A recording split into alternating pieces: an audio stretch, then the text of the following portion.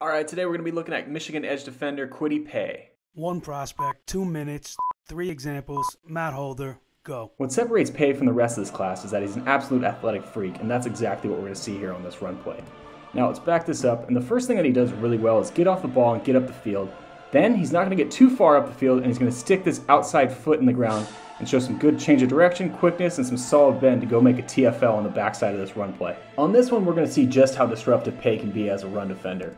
What I love first about this play is how well he gets off the ball, which is going to help him play in Minnesota's backfield. Then at the point of contact, he uses good pad level and has great use of hands to help get extension on this offensive tackle. And he's got the edge pretty secure over here. But the running back tries to bounce it anyway, and Paye's right there to seize the opportunity and go make a TFL. That's a great play from Paye right there. This next play might be the dirtiest and quickest inside stick move I've ever seen in my life. Paye's change of direction, quickness, and agility make it so that this offensive lineman can barely touch him. Hell, I don't even know if this guy saw him. I mean, look at this position that this offensive line is. That's not exactly textbook pass blocking technique. Then Paye's going to top it off with some good closing speed on the quarterback to go finish this play with a sack. Here we're going to see a little bit of what Paye can do as both a run defender and as a pass rusher.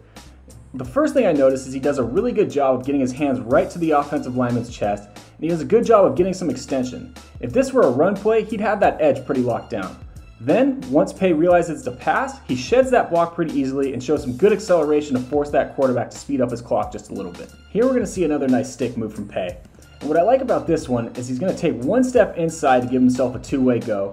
Then he's going to finish it with a nice strong rip move, and he's going to have the power to continue on his path to his quarterback and go make the sack, even with that offensive lineman hanging on to him. Pretty damn impressive. You can't teach this kind of stuff. Here we're going to see how Paye's inside stick move and his quickness can help him as a run defender. What I love here on this play is he's going to go up the field with his first 2 steps.